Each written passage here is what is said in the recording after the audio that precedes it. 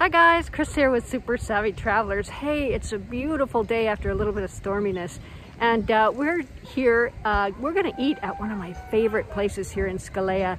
It's called La Perla del Terreno. I know I've talked about it, and I think I may have put pictures up and stuff like that, but I want to give you a first-hand experience. It's right on the beach here. The sea is gorgeous today. It's going to be a lovely lunch.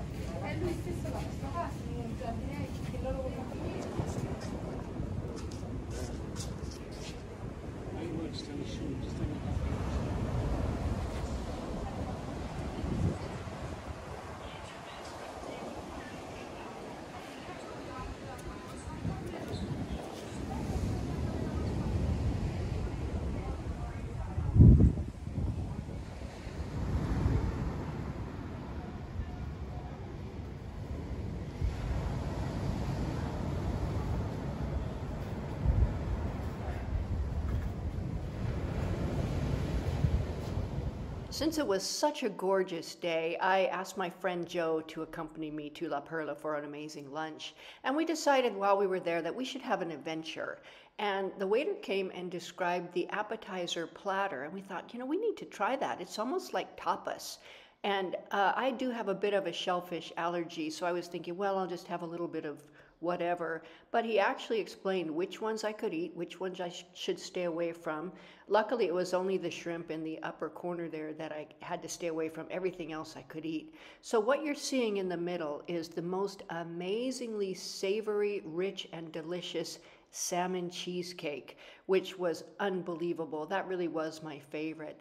On the top left, there were little croquettes made of, I think, swordfish. And it was just beautifully put together on a lovely sauce, which I didn't catch. Now, on the bottom left-hand corner, there's an octopus salad, and it's over a pistachio-like sauce, which is absolutely unbelievable. And then in the lower right-hand corner, there was a squid salad, again, sitting on top of a little dab of something amazing.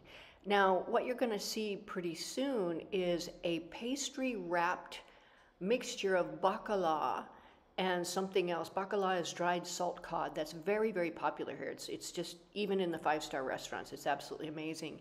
And it was sitting on top of a chickpea mash, which was unbelievable. So this appetizer plate could have easily been a meal, but Joe and I decided, we were going to get a lot of food because we take it home and have the rest for dinner. Now, I have been told that I'm never happier than when I have a plate of food in front of me, and that is very true. However, certain foods make me a lot happier than other foods, and I will tell you that La Perla del Terreno makes me extremely happy.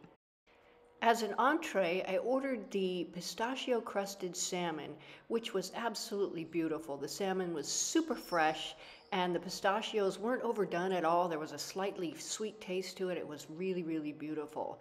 Now, Joe decided he wanted the swordfish, so he ordered the swordfish steak. It came with a little gravy boat of pure, beautiful olive oil on the side, and we think it was sort of scented with arugula because it had a little peppery spice to it.